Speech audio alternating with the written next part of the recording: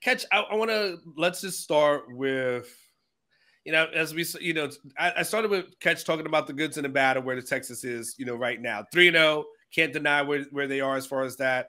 The defense for sure has been playing particularly well.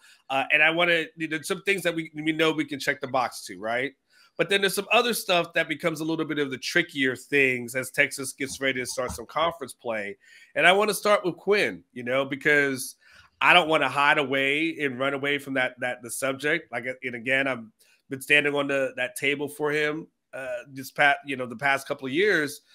But it wasn't a good performance, for him or the offense, this past weekend. And the thing about you and I think is, we try to keep it as a buck as we can, and we're not just going to piss on, have someone piss on your leg and tell you that it's raining. This team can't go to where it needs to go, Catch, without Quinn looking like the Alabama Quinn, as opposed to what we saw against Wyoming. Is that a fair assessment? Probably. Yeah. I mean, I think that, yes. Fair. Yes. Got more? Well, yeah, I just think the thing that we need to, there are the two major question marks about this team, I think, coming into the season centered around Quinn Ewers and Steve Sarkisian. And sometimes they go hand in hand. I thought there was a bigger Sarkisian problem on Saturday night than there was a Quinn Ewers problem, although Quinn was a little erratic. He threw some balls high. He threw some balls behind. He had a game that, quite frankly, he'd probably like to have all over again. He'd love to go out and do that again. It wasn't anywhere near at the level that we saw against Alabama. And yet I'm reminded, and I think I feel like I need to remind everybody, Quinn Ewers is in his second season as a starter, and he hasn't even started a full 12-game season's worth of games. He is a player who is still developing. He is still a guy. It's funny because Saturday night we had this conversation about a week ago. Had we asked the question, will he ever have a bad game again, thinking that maybe there's only 10 or 11 games left? You admitted on Saturday night that you would have said defiantly, no, we're beyond that point. I think Saturday was a reminder that there will probably still be days like this before this season is over. There will be highs and there may be some lows. And I think that's on the Quinn side. I feel like I feel like Steve Sarkisian did not help his young quarterback out on Saturday with a game plan that Sarkisian admits after the game kind of flew by the wayside because Wyoming came out in a defense they weren't prepared to see. And apparently, that's enough to throw Steve Sarkisian off his game. It was a poor game offensively. I think the two things somewhat go hand in hand. One guy's in his 9th, 10th year as a head coach. The other guy's a second-year sophomore who hasn't started a full 12-game season in his career yet. I don't think he started 12 games in his career. He's close.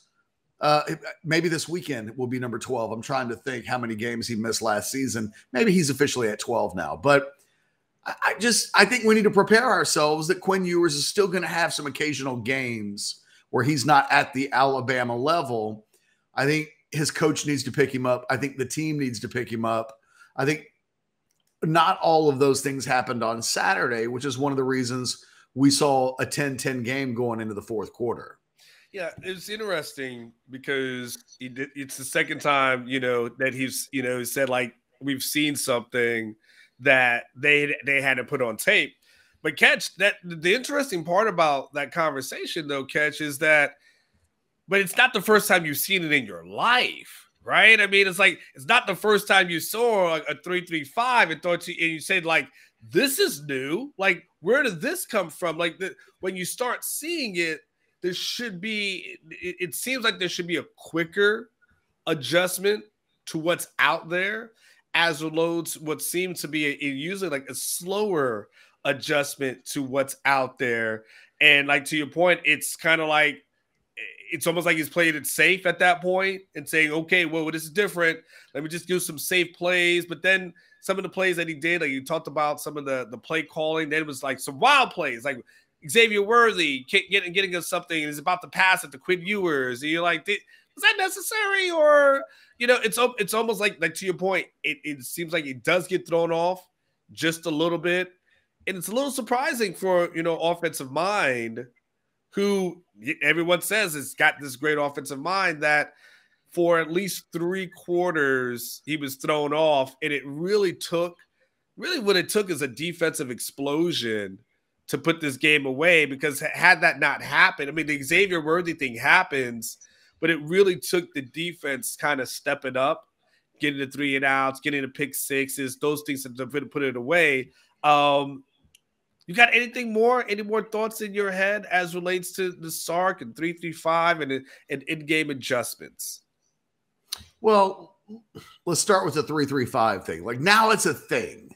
I mean, people on Orange Bloods are talking about it. I'm seeing on social media. It says the new thing is, man, if you throw a 3-3-5 with the 3 safety look at Sark, the Texas is going to struggle. And it's funny because if you look at the results at Texas, yes. If you look, for instance, think about what they did against Arkansas in 2021 now was the 3-3-5 really the issue, or was the issue that like Arkansas manhandled Texas? I mean, I think we reinvent these narratives so that they fit whatever we're trying to discuss in the moment. I don't remember coming out of the Arkansas game in 2021 and thinking to myself, man, that scheme was something else. Yeah. The previous year, he faced against the same scheme while he was at Alabama, and I think he beat it 52-3. I'd have to go back and look at how bad of an ass kicking he gave Barry Odom that night when he had NFL level quarterback, NFL level receivers, NFL level talent. So I feel like the scheme thing, this 3-3-5 thing, look, when you have a great quarterback and great talent and it all hits, the scheme you're playing against matters a lot less. It really is about the Jimmies and the Joes more so than the X's and the O's. I think that Saturday was a little bit of everything coming together. This entire season is a referendum on Steve Sarkisian as a head coach. They're 3rd in the nation in the AP. The expectation is they have the 3rd best chances, according to ESPN's FPI index, whatever, that to make it to the playoffs. Yeah. So expectations are high. That would not have worked. That performance on Saturday would not have been good enough against a better team. But when we go back to why did I pick 9-3 at the beginning of the season? It wasn't the schedule. It was because what we know about Steve Sarkisian after watching him for a couple of seasons and looking at his career as a head coach, he's going to have some games like this. He's going to have some coaching performances like this. He's going to have some excuses after games where it's like, oh, well, we saw something that we weren't prepared for. So you mean you got out-coached? And that's what that means. The other team did something we weren't ready for, and then we didn't respond well to it. Translation, we got out-coached. And one of the things that can't happen as this team gets into conference play, plays against slightly better teams in Wyoming. That was a Wyoming team playing with its backup quarterback, who, to be fair, I thought threw some nice balls. I thought through 3 quarters of that game, Anwar, the backup quarterback, Sabota, I thought he was better than Quinn Ewers in that game. And we really can't say that Quinn changed his performance much in the 4th quarter. He threw 1 pass to Xavier Worthy, who turned into Tyreek Hill, the college version.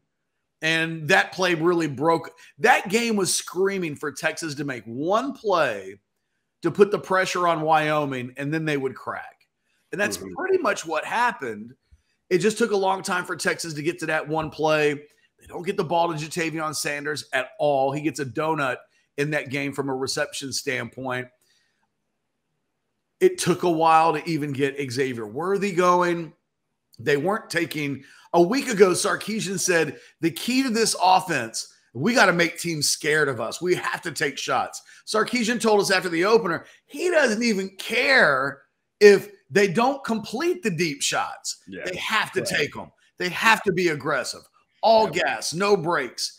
And then you look at what happened on Saturday. Sark let Wyoming force Texas into a very small passing game box.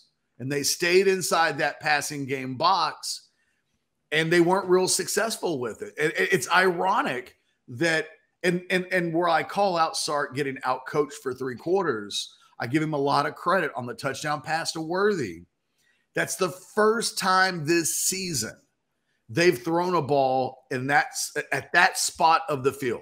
They hadn't gone to the right side of the field with a ball behind the line of scrimmage the entire season. So they went against their own. The scouting report on Sark in this offense would have told Wyoming they aren't going to do that. And for 11 quarters this season, they hadn't.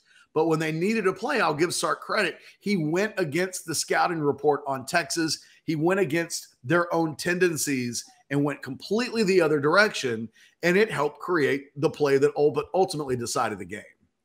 Catch, you had a really good graphic in there. How do you feel about it? It was obviously on Orange Buds. How do you feel about Aaron putting that graphic on the screen? Do you want that? Of course, go for it. Okay, all right, Aaron, can you work on what that graphic there, because Catch had that thing, and it'll give you a little bit of an insight into some of the things when you start talking about Orange Bloods and signups and all these other kind of things, like some of the things that you get that you don't necessarily get in the general public. So as Aaron's working on that, I'll use that as an opportunity while we used to talk about Rogue Shop, using that promo code orangebloods.com, the rogueshop.com. It's a thing that Catch and I have liked, and boy, I needed some Rogue products last night. Catch, first of all, went to see Austin FC, so I needed something. Oh, you went to the game last night. Oh, you needed some Rogue. I definitely needed Rogue. I'm just again with this. So I definitely needed that, but I feel a lot better. Like, I was able to get a good night of sleep. So Rogue helped with that.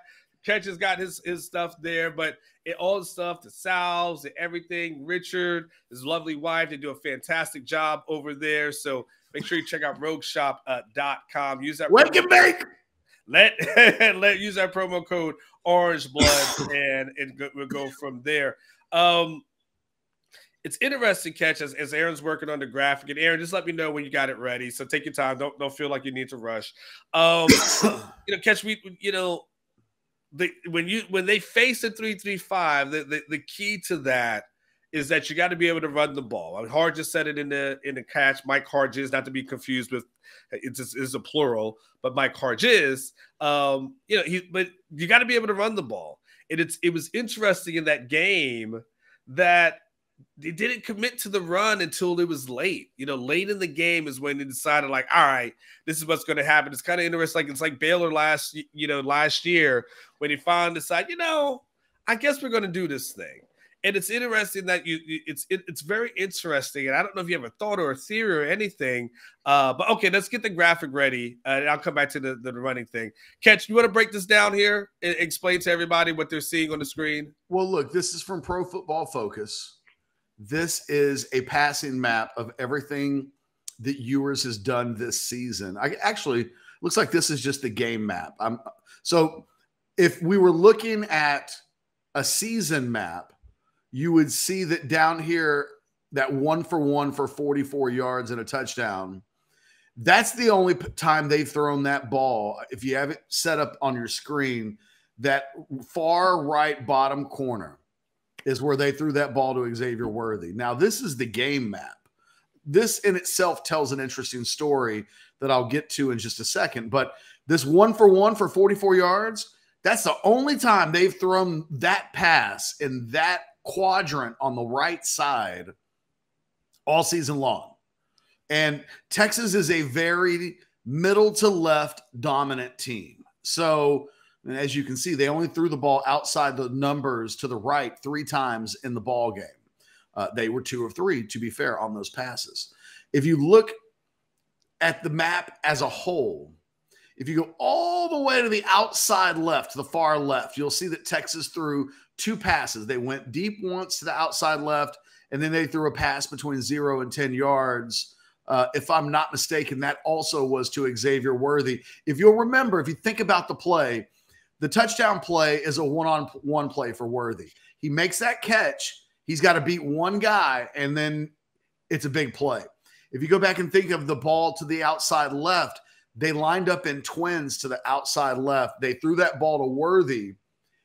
A.D. Mitchell actually makes a really Adonai Mitchell, excuse me, makes a really good block. One of the first ones I think we've seen from him for most of the season.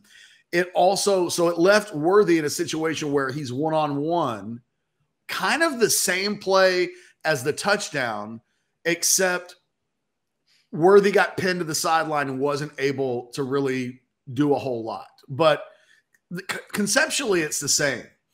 Texas lives on the left side a lot. Quinn Ewers is a middle to left passing quarterback. It's where he's way more comfortable going middle to left than he is to the right. What's interesting about the numbers from Saturday night was almost everything was directed between the numbers. They throw 2 balls to the right, to the left. They throw 3 balls to the right.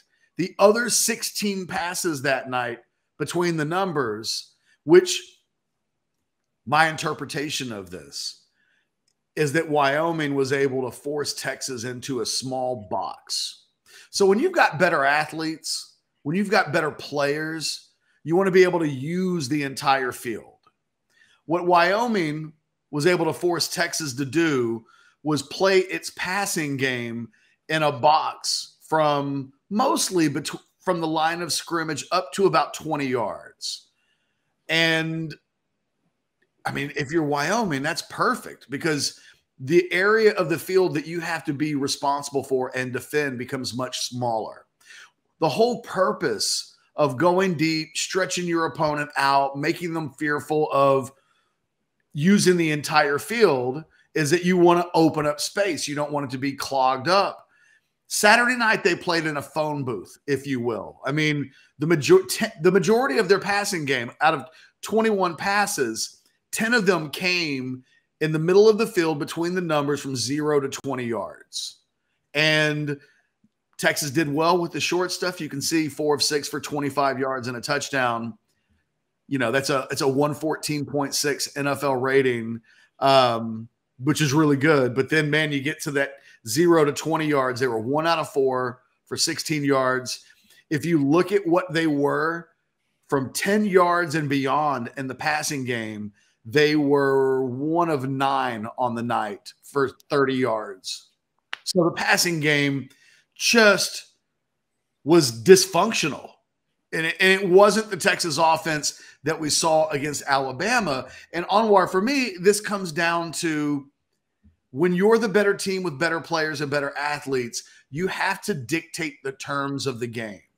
And what seemed to happen is that Wyoming came out in a defense that Texas wasn't completely prepared for. But as you said at the top, it ain't like Sarkisian has never seen this before. And not only has he seen the 3-3-5 with the 3 safety look, he's seen it with better players. He's seen teams that have used this defense with NFL guys. And yet it felt like it kind of got in Sarkisian's head a little bit. I think some people might feel like those words are a little too strong. But even Sarkisian after the game came out and questioned himself and said, look, nobody's harder on me than me. Nobody's harder on the staff than I am.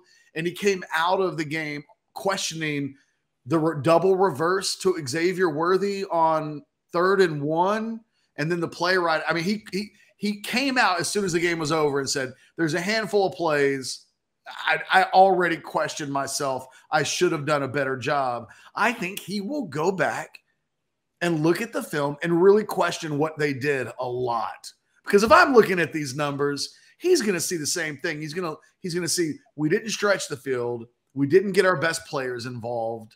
I didn't do a good job of getting my best players the ball in places they could make plays. We never saw Texas really test Wyoming and stretch them with their athletes.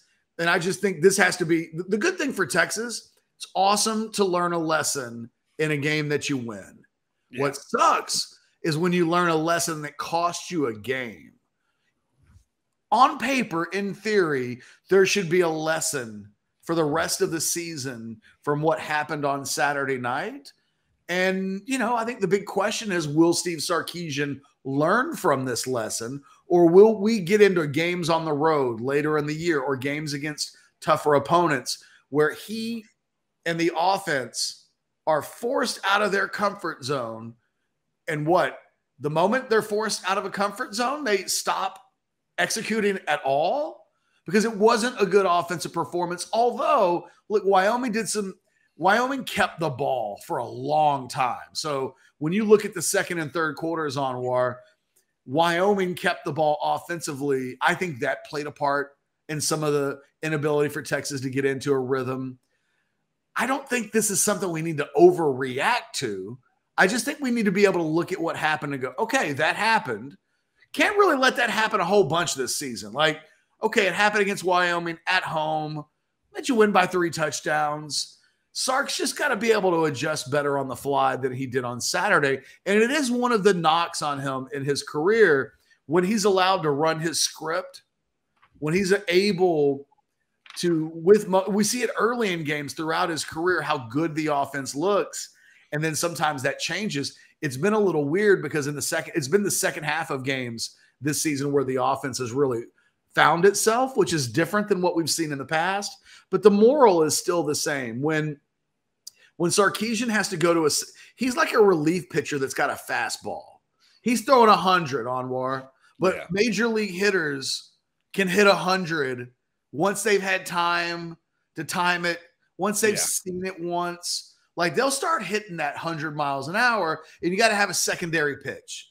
And Steve Sarkisian was like a major league pitcher on Saturday that didn't have a good secondary pitch, and it made being effective for him really difficult. And that's just, he's better than that. It just, in future games this season, that can't happen, because if Sarkisian is off, it's hard to expect that his quarterback's going to be on.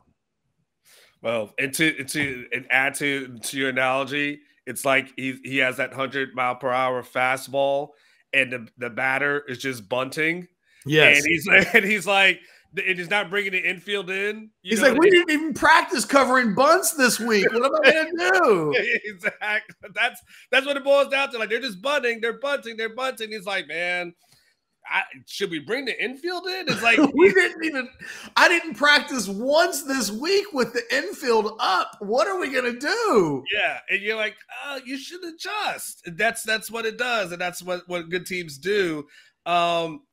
And I got to ask, Catch, this because there's a couple of things coming out of that was going down in my mind. So thank you for the breakdown. And I hopefully you use that again with your show for your audience as well today, because I think that's really good information. It's again, it's Overreaction Monday. Catch is what we do. So it's this Texas sits here at 3-0, right? You can't deny that, number 3 in the country. The question to you though, Catch, is, do you know how good Texas is? And here's why I asked that. This is 10-10 going into the fourth quarter against Wyoming with their backup quarterback. To your point, wasn't the worst quarterback in the world. He actually threw a pretty good ball. If he actually learns how to, on third downs, actually throw beyond the sticks as beneath it, maybe there's been different results for him down the line, right? But he's not the reason that they lost. Texas obviously opens up the season with a win against Rice, but that thing was like, 16 points for them at halftime, and again, sure, we can say Rice isn't that bad of a team, but they're still Rice, right? At the end of the day, like, no one's going to give you an award for beating Rice and Wyoming. They beat Alabama, and as I talked about in the opener, USF's not a really good team. USF's not a really good program as it is. And maybe I'll look back and say USF was better, maybe than whatever, but it's still USF, all right? And I say we because that's the school I graduated from. Not even a real conference. I mean, we're in a conference, but it is what it is. Not a real one. Like this has turned into a South Florida, therapy session for you. Well, not even that good. Not in a good conference. It's okay. You should. If I didn't do this show, I would tell you give me the South Florida Rivals site for a hobby, just so I could be bored and just rant over there for all 10 people that maybe subscribe. So then we look at it's 3-0 against 3 teams that we just don't know how to really feel about them. Do you have a good grasp of how good Texas really is at this moment, or is it hard to know? As Stoopsified will say, how good any team is at this moment. Well, I think Stoopsified makes a good point. Look, there's nothing going on with Texas right now that's not going on with almost every team in the top 10. I mean, Georgia fans today are like, look, we were losing 14-3 to an unranked South Carolina team. How good are we really? Florida State goes on the road to Boston College. Again, a non-ranked team finds itself at a 31-29 game that could have gone a different direction. A lot of people look at that game and say if Boston College could have just stopped committing fouls, 18 penalties. How many penalties? Like 18 or something? Yeah, like that? 18 penalties. Yeah. You know, they're saying, well, as good as we were against LSU, we could have lost to Boston College. Michigan kind of had a game similar to Texas this weekend where they're in a tight game at halftime and it took time for them to separate. Ohio State a week ago scored 35 points at home, and people were saying things like, this isn't the typical Ohio State team. They're not just battering opponents. We're a quarter of the way through the season, and every team but Washington has in the top 10 has a performance, at least one that makes you go, how good are they really? I think it's a year in college football where no dominant team has emerged this early in the season. Maybe Georgia will be that team by the end of the season. Maybe Texas will be that team by the end of the season. I think there are candidates all over the place, but nobody is that team yet. So in proper context, Texas fans and everybody should probably chill a little bit in the sense that there are about 128 teams across the country that would trade places with Texas right now and take Texas's problems over their own. I think that the reality is, well, if we peel the Band-Aid back a little bit, you got a coach you don't completely know if he's really elite at this thing, at being a head coach. You've got a quarterback that's still developing, and Mama always said there'd be an occasional day like this. And I think the thing that Wyoming banked on in going to a defense they hadn't showed all season, I think they felt like we can get our front 6 guys, maybe sometimes bring a safety down into the box. We can stop the Texas running game. And if the 3-3-5 changes what Texas does from a passing game standpoint because it changes who Sark is, then it's about our defense against that run game that Texas has. And look, we went into the game asking, will this be a game that Sarkisian tries to run the ball a lot because conference play starts next season? And that is, with all due respect to that 7-minute drive against Alabama at the end of the game, it's a part of the offense that's still a major work in progress. So what is Texas? It's a team that's still trying to figure out who they are in the running game. It's got a quarterback that's still developing. It's got a head coach that's still developing.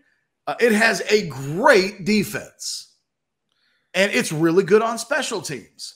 And you add all of that up together, and you kind of got Saturday night. The defense did its part.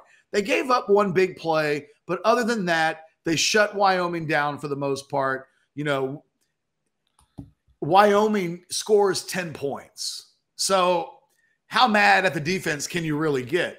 Yeah. The offense has issues that they're still working on. And I think what we can't let happen is that the Alabama game somehow changes the fact that all of those other truths are no longer truths when they still are. If Texas struggles to run the football and you're going up against a good defense, you know, those teams may give Quinn Ewers a tough time because, again, Texas had the terms dictated to it on Saturday night on top of these other issues, and that's how a 10-10 game happens.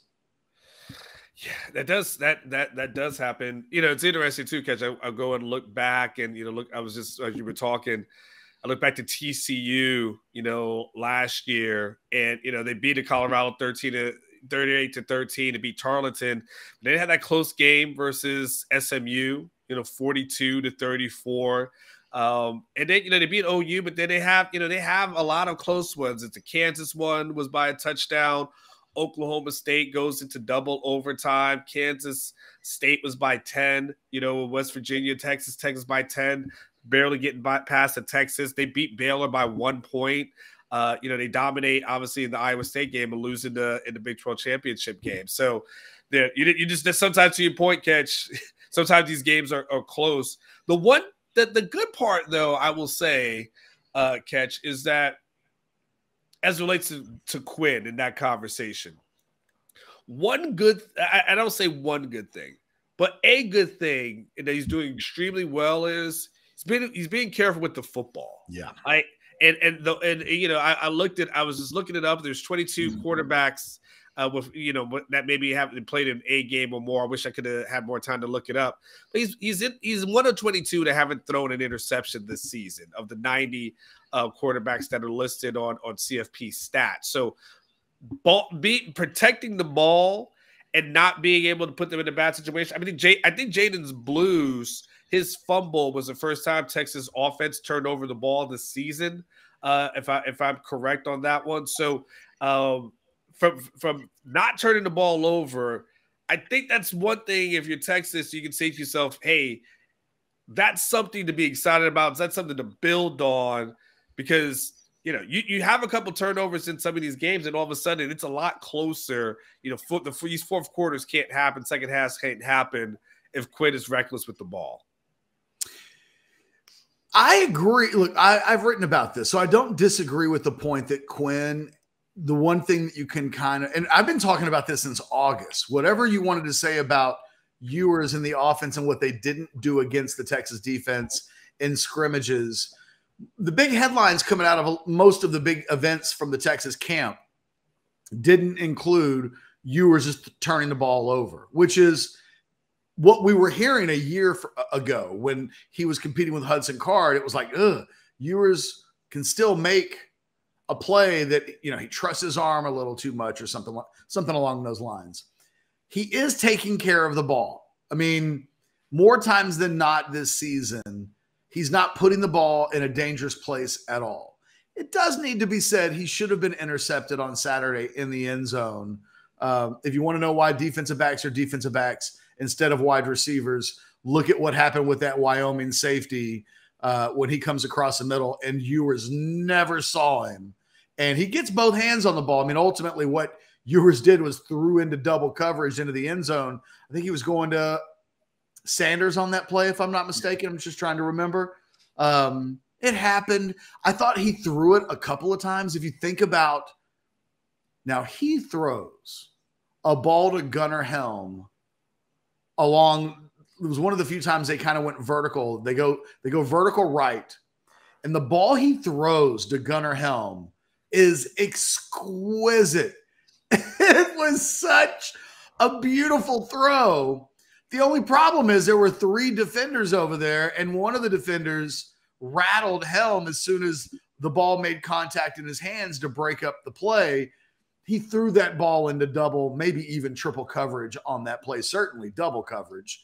So there were a couple of throws on Saturday that I would describe as dangerous. Like I said, should have been intercepted. But to your larger point, I think one of the things that this team can bank on is that he doesn't do that very often. I mean, it didn't happen against Alabama at all. I don't really remember it happening against Rice. Now, things that have happened, and they put the ball on the ground a few times with the skill position guys. We've seen Sanders put the ball on the ground. We saw them. It happened twice against Alabama, and there were a couple of other plays that were close.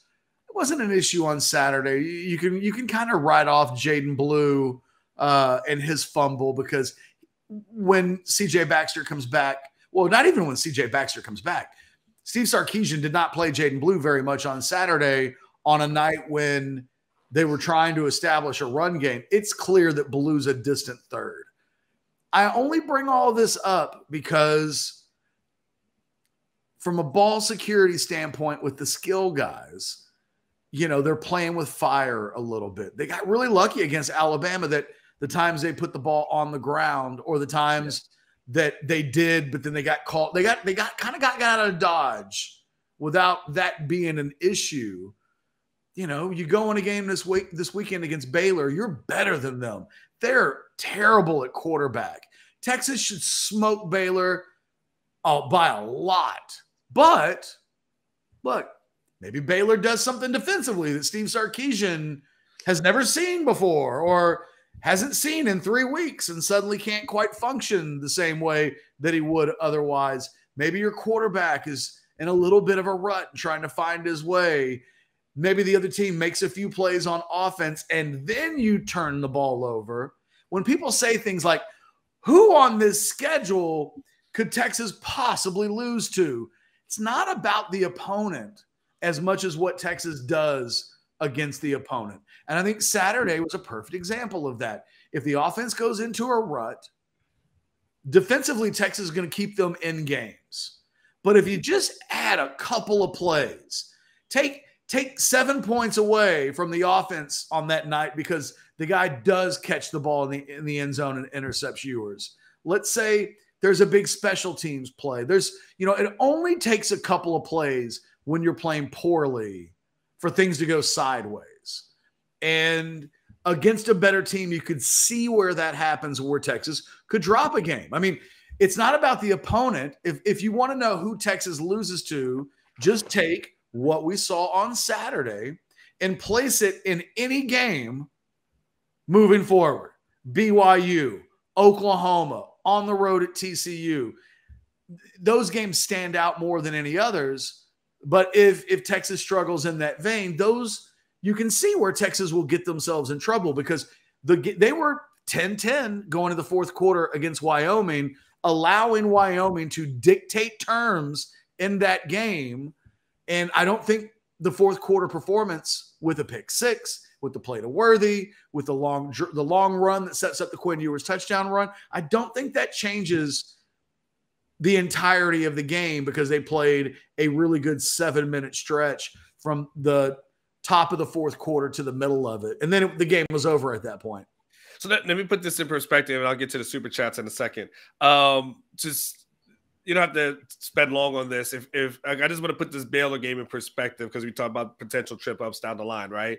If Rice plays Baylor this week, does Rice win? Yeah, for sure. What about Wyoming? If Wyoming plays Baylor this week, okay. All right. So keep in mind, look, Blake Shapen is the Baylor starting quarterback. They weren't playing great with him. But now that he's out and they're having to lean on Sawyer Robertson, who's a transfer in, former 4-star quarterback from Mississippi State, who's playing at like a D, C- level, they're not a good football team at all. Okay. There was some super chats that came in. There was two, Aaron, just Buck Wilds. Okay. Buck Wild just went through. I don't know if there's any new millionaires who bet $10 on Murphy getting that TD, first offensive TD. So I know I did it. So that's a Prize Picks killer as well. When things like that happen, you're like, come on. There was Xavier, there was Adonai, there was Sanders. My whole weekend changes if he throws it on 3rd and 5 instead of running it into the end zone. I thought the biggest layup all weekend was Ewers more on the 2.5 passing touchdowns. Every single thing I had in Prize Picks was connected to Ewers throwing 3 or more touchdowns against Wyoming. Well, what you do that clearly when that didn't happen, everything else, every other domino fell in not in your favor. So here's the thing, Catch. I got one more offensive question, and we'll talk defense, right? I saw Cole Hudson after the game. He was on crutches. Sarkisian will give us an update this morning, but he didn't look like a guy that's going to play anytime soon. He just when I see a guy on crutches who's barely moving and barely walking, can't put any pressure really on there. You know, since there's certain injuries that you can still walk afterwards, and the fact that he couldn't walk, I was like, he ain't playing against Baylor. It looks like a multi-week injury. You just hope it's not a multi-month injury. But correct. I would be shocked if he plays on Saturday. So it's DJ Campbell's job. Yes. The question I'm asking you is, does Neto need to get a look at all in your book, in mine? No, I think the same thing that we say about Quinn Ewers, you got to say about some of these young offensive linemen, especially DJ Campbell, who is really the only new starter on that offensive line. He's going to have an occasional, what the fuck was that play? Like, he just is. He's a young guy. They are not all Kelvin Banks, where as soon as you put him out there, you just never notice it. He really never has any bad plays. DJ Campbell was the best offensive lineman on the field against Alabama. And then he certainly wasn't that on Saturday against Wyoming, but that's going to be part of his development. And at some point, you hope this season, the consistency starts to kick in and you start to see him playing towards at least his median level game in and game out with some occasional highs. What we saw on Saturday was that teams are going to try to confuse DJ Campbell. Occasionally, that's going to work. The thing is, what are you going to replace him with? Another young, inexperienced player who's got to go through the exact same thing that DJ Campbell does? Like, it'd be different if they had one older guy on the offensive line. Let's say Carrick had stuck around for another year, and I don't think they wanted to play him. I don't know. I'm trying to think if there was a Christian Jones version, maybe even like a Tope Amade when he was a senior.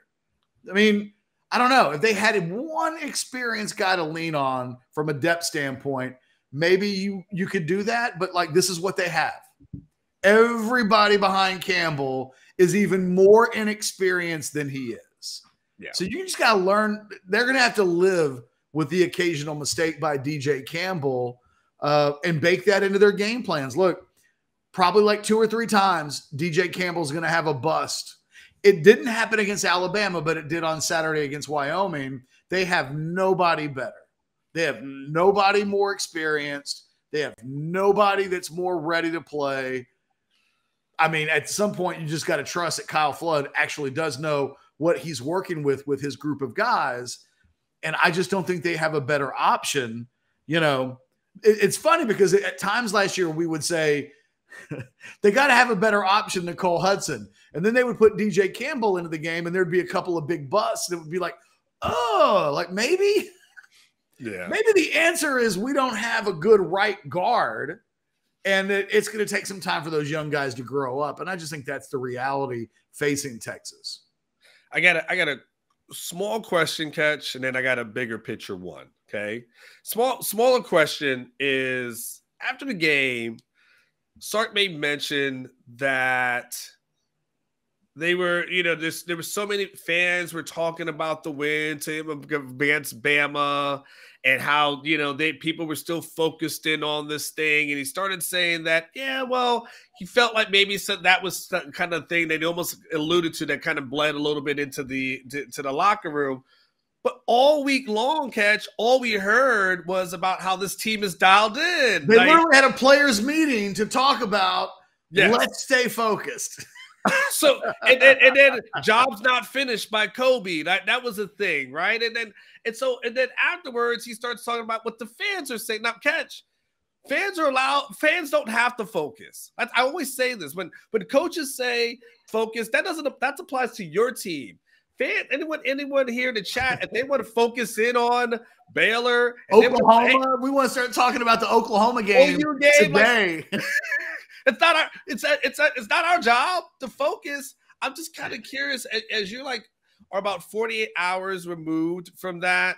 I'm just kind of curious what your thoughts are on that whole. We were focused, but the fans aren't focused, and then we weren't focused. It threw me off just a little bit. Maybe I didn't think their focus was an issue.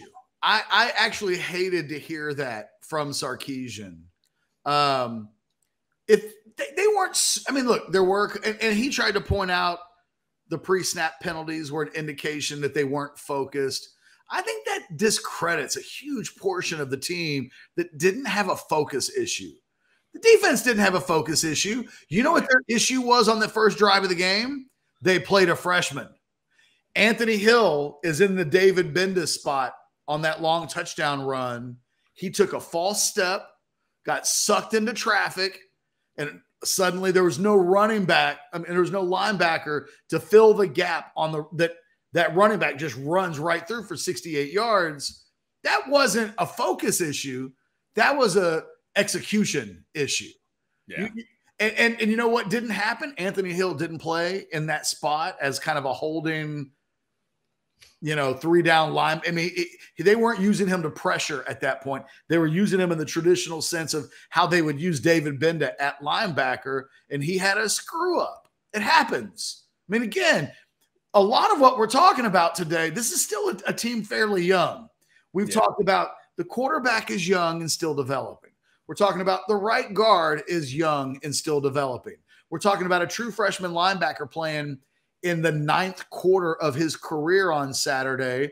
They gave him a little bit extra responsibility. Said, what does it look like when you run with the first team defense and not just a pressure player on passing downs? And he had him bust. It happens. I thought the defense played really well. I thought the special teams executed. I thought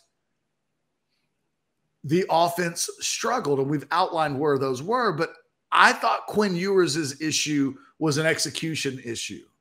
I didn't think Quinn, and you know what?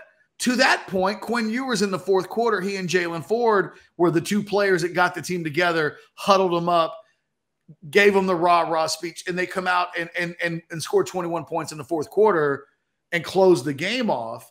I don't think it was a focus issue. I think it was an execution issue, and it is Steve Sarkisian's job to have a team that executes better. And I think it's easy to say there was a focus problem. Who?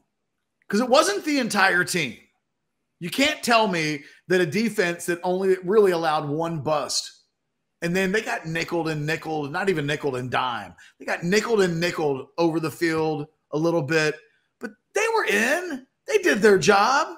So, look, I don't think this thing's that big of a deal. I think if you're Texas and you're a really good football team, which they appear to be, go put your pants, you put your big boy pants, you come to practice today, you come ready, and you make adjustments both as a coaching staff and as a group of players. You learn from your mistakes. I don't think what we saw on Saturday is going to be something that we see a lot this season. I don't think this offense is going to be a problem like it was on Saturday, but they have this in them. And I think the thing that Texas fans just need to remember is that coming out of the Alabama game, they looked at the remaining 10 games and they said, who on earth can stay within 20 points of us on this schedule? Yeah. What they aren't baking in, it's still a young team. They're still working it out as players, as a group. And there will be days when they're not the high wire circus act on offense. And the good news, on those days, they do have a really badass defense that should ensure that games don't get away from them. But, look, what happens when Quinn Ewers, if and when he has a 2-interception quarter? I mean, it can happen. And I think Texas fans talked themselves coming out of the game last week that there were certain things that would just never happen to this team. And I would say there's a reason why I picked this team to go 9-3. I don't think they're going to finish 9-3, but there are reasons why I thought they would, and they were scattered all over the place on Saturday. Maybe do a couple more, just one kind of last big picture one. And then I got to roll down to Sark and get ready. Of course, I told you I'm rolling on a spare tire, so I got to roll really slowly. Unfortunately, can't roll past 50. We are right now, Catch, crazy as it sounds, we are 1/4 of the way through the season. I know. I mean, it's how it goes. It feels like it takes forever to get here, and then it goes like that. Exactly. It's like Christmas Day. So, if we had to do an audit, and I'm asking you to audit this team, give me the areas that you feel like that checks the boxes for you. And you say, I've got it, whether it's areas or players or anything to that effect. Give me what's checking the boxes in your audit, and then give me where there should be, you know, lack of better terms, a little bit of concern or areas where, not so good. I think defensively they check all the boxes for me. It's a deeper unit than I thought because they're playing so many young players, but those young players are playing well. The Anthony Hill play on the touchdown run excluded. And look, there were probably other players that could have made plays there too. But if you go back and watch that play, you can see where the failure to execute occurred. Look, head coach, still developing quarterback, still developing running game, still developing interior off part of the offensive line. That's it. That's it. I think otherwise this team is ready to win a Big 12 championship. They're still the favorites in the Big 12. They're still one of the best teams on the country. They have either the best or the second best win in the country. Although maybe Utah's win over Florida, where they batter Florida with their backup quarterback at home, but against a Florida team that took out Tennessee this weekend, you know, I mean, we're quibbling, but there are three teams in the country that have badass wins: Florida State, Utah, and Texas. Yeah. So Texas has got a resume that they're building. I think they've got a defense that they can lean on. Their special teams are better than maybe I thought they would. Ryan Sanborn, I apologize for questioning whether or not you were the punter that Texas should have gone after. He's averaging almost 10 yards more per punt right now through 3 games at Texas than he did last season and for most of his career at Stanford. He's been unbelievable. Yes. But, you know, the things that we saw on Saturday are things that can pop back up during the season. If I'm auditing this team, it's the stuff from Saturday. And if and when they clean that stuff up, they won't have a lot of problems on the field this season. Yeah, I'm with you, Catch. I think for me, the defense checks all boxes. You know, for me, I look at that and I'm able to see, it's crazy that he mentions that, Sorrell, kind of has a big game because we're like, oh yeah, by the way, there's a guy who we thought probably have double-digit sacks as the endorsement for the Rogue Shop is right there, rogueshop.com, promo code Orange Bloods. Wake and bake. Yeah, all right, Cash? Every once in a while. That was a big one, man. It was a big one. It was. Thank you, Richard. Look. Is that birthday cake? No. Oh. No, it is gelato. Yeah, here, it's this. I'll pop it up on the screen. Some gelato. Okay. You can see that the package right here, I can snap it like a game. It ain't in there. It's in there.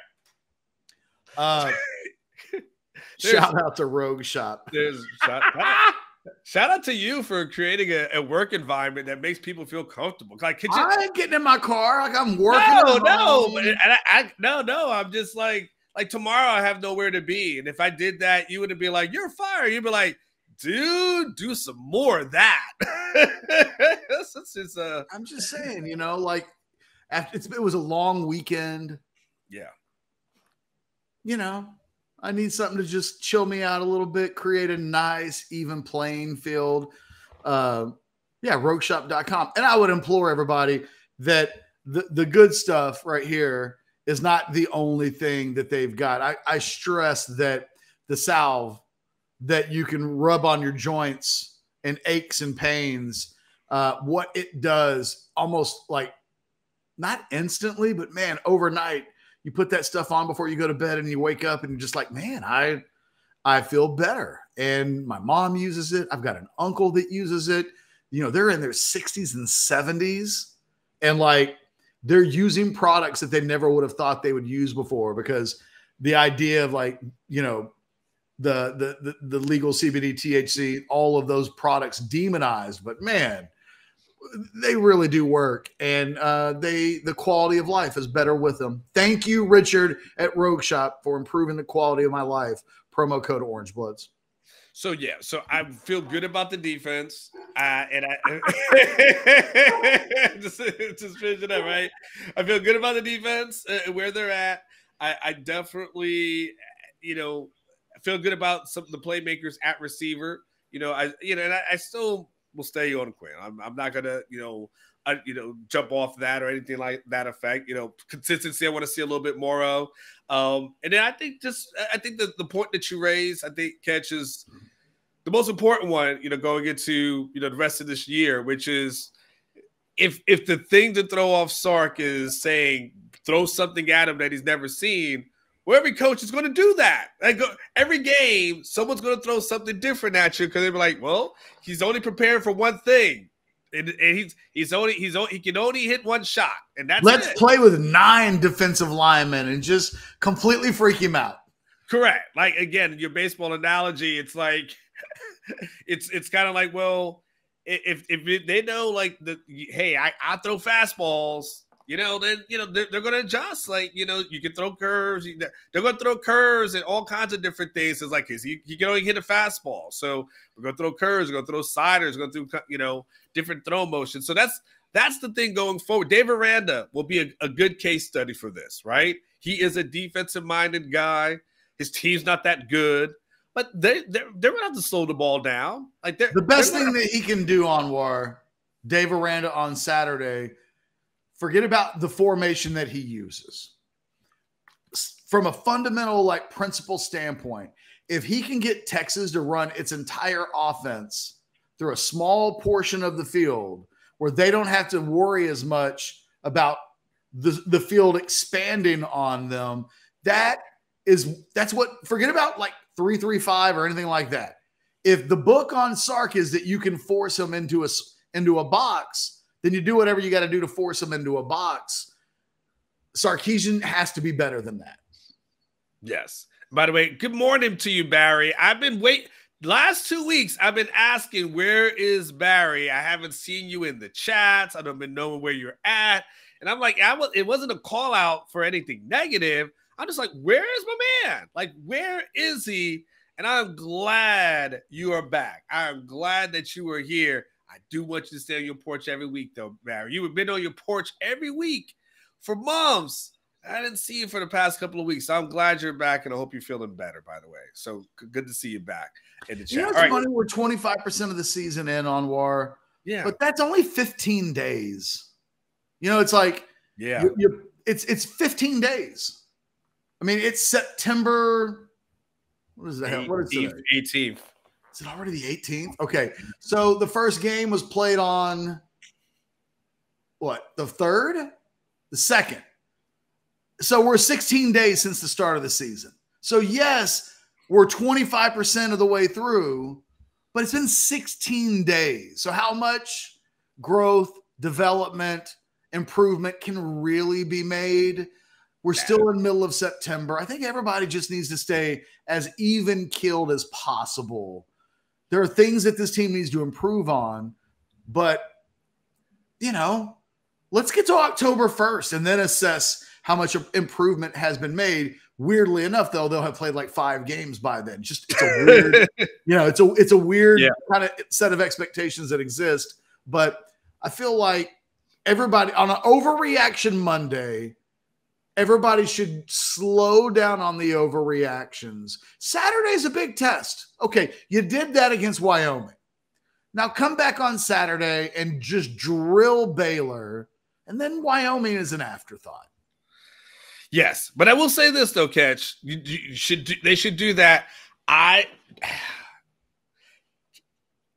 Kansas in 2 weeks becomes a very, very, very interesting game for me as far as like a barometer as to when I ask the question, and I start wondering, like, where is this team? I start thinking, and it's crazy to say, because I think you just we got to readjust our thinking and just Sometimes teams get good. Like Colorado wasn't good last year. Colorado's good this year, right? Kansas becomes the thing. Like I think those next 2 weeks before the bye, we get to know more about this team when it's, Kansas at home and then doing, OU, which both teams could be undefeated at that point. So what's your last thing? What's your important shot as we get ready to get out of here? Because we got Sark in the next hour and 10 minutes. It's simply this. A week ago, Sarkisian, after the Alabama game, says our identity is to be aggressive. And there were times in that game against Alabama where I didn't agree with the decision-making of going for it on fourth downs. But Sark is like, look, this is who we are. Yeah. Pedal to the metal, all gas, no brakes. And I can live with that, right? When he says it like that, it's like, okay, well, that probably means there will be times during the season when he does something in the name of aggressiveness. And we got to live with the bad like you live with the good. The good produced an Alabama win. The thing that happened on Saturday was there was no gas. There was just brakes. And I think the team played in the mold of its leader. And I think they did that against Alabama. And then I think weirdly, he just talked himself out of being uberly aggressive against Wyoming. And I think the team lost a little bit of its edge. I think one of the things that Sark has to learn from that game is this team really does feed off of his mantra and his personal exhibition of the mantra. And when they do that, I think the team plays in unison with that. I think on Saturday we saw an offensive coach become less aggressive. He didn't take his shots. He didn't use all areas of the field. He didn't get the ball to his weapons. Of all the things that can't happen again this year, that's the biggest. And that's my biggest take is that Sark got a freebie. That mess on Saturday happened against a Wyoming team at DKR. Had that happened against OU in Dallas, that happens against BYU at home. If that happens in Fort Worth and TCU figures itself out a little bit, so Sark, above all else, above all people, is the guy that needed to learn something from Saturday. And here's hoping he did, because we're really enjoying this season. And I would hate for it to go off the rails on some stuff that can, I think, be prevented. I'll say this, kind of just piggybacking, what you're saying is that, to your point, Texas has been very fortunate because they haven't necessarily played a top-notch quarterback yet. I would think they would play some quarterback that you would consider to be elite, very good, like whatever the case may be. I mean, JT Daniels is a guy. It just is what it is. I mean, Jalen Monroe gets benched the following week, and which the jury's still out as far as what he's concerned. Texas plays the backup quarterback last week. They'll play a backup quarterback this upcoming week. Like, that's really fortunate. But they've got the things that they got to figure out, because when you play a guy like Jalen Daniels, who's going to be a little bit more effective, then what do you do with that? When you place Dylan Gabriel, for everyone to say about him, he'll be better than the majority of quarterbacks that Texas has faced all year long so far. That's true. So, at the end of the day, whatever you want to say, he's still going to be a good quarterback. You can at least say good, and so from that point, so that's where it's like, hey, gotten real fortunate as far as the quarterbacks are concerned, as far as your defense is concerned. But when you get into these things where maybe you start having a track meet, and maybe you've got some offenses that are stretch your defense just a little bit, defenses catches the defense is giving up 15-point games as an average. It's hard to do that all year long. Like, you're just going to have games where guys are figuring you out. And then on the flip side, the offensive side has gotten to be there in order for Texas to make it out. Last thing, Catch, what do you guys got? Do you know what you got for the show today at noon? Anything? Nope. All right. Well, good. As soon as I'm done, I'll turn my attention and we'll start moving forward. All right. No, regardless. I do know that tomorrow, one of the all-time great Texas players who I never see do media that's Texas related. He's like a ghost, but he returns tomorrow to Orange Bloods Live. The one and only Bryant Westbrook will be on the show. I'm really looking forward to that. I got more scheduled for Tuesday at this point on more than I have scheduled for Monday. Well, all right, dude. Well, let me schedule my butt down to campus. So, all right, everybody. I'll be back tomorrow. I will do my best not to ask a question that agitates Sark today. I think I'll be all right. Ask him about the 3-3-5 defense and why he sucks against it. I'm sure that'll go over well. The big talk on Twitter right now on orangebloods.com is that you struggle against the 3-3-5 defense with that whole 3 safety thing. Comment. Yeah. And then here's what I love about that one, Catch. This is where I'm like, so because people over the weekend were like, oh, you should ask him this and that. I'm like, are you guys going to have my back if I ask something like that? Or you're just going to take a step back like you normally do and just, no matter what the question was, if the coach gets mad, it was just a dumb question. It was just a dumb question. Like, why'd you ask that? Are you trying to be an agitator? Like, it's always on. Why? Like, people just if they still love the coach, they hate what it's just like a defender, right? They'll just defend the coach no matter what. The people defended like in the Alamo Bowl. They hate the media. They like you, Anwar, as a human being, but at the end of the day, you are in a profession that they hate. So they're always you're never gonna win that ever. No, you'll never win it against a coach. There was people who defended the Alamo Bowl incident, right? Him yelling at the guy, like people defended that, and when it's like that was that guy's fault. They're like, what's it? I mean, are we ever allowed to say like a coach could have some good behavior? You know, grab his man boob though, and you just can't do that. I've gone over that before. I know you did. It's a rule. It's a rule. Yeah. You can't put your hands on someone. It's not. Look, you put it on your shoulder. It's okay. You put it on your man boob. It's not okay. No man wants his man boob touched ever. We're sensitive there. It's like, whoa, what are you doing? Get in your horse and buggy. You need to go, Anwar. See, it's a horse and buggy. Won't go over 50 miles an hour. Wish me luck on 183. You guys take care. See you tomorrow. Like I always say, live each day like it's your last. One day it will be. Y'all take care.